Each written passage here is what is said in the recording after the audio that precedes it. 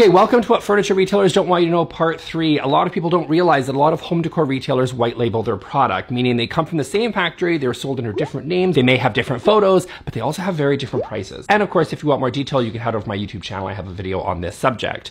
Okay, so here are the Paradise nesting tables from Amara that go for $6,101, but these look suspiciously like the Mackenzie Childs Paradise nesting tables for $3,999. It also seems that Amara didn't even bother to change the name or the retailer that they got it from. Now, despite all this, can you always guarantee they're the same? Well, no, you have to make your own decision, but I personally look at things like name, of course, as well as country of origin, dimensions, and materials used to see if they're the same product, to make sure you're getting the same furniture, but for the cheaper price.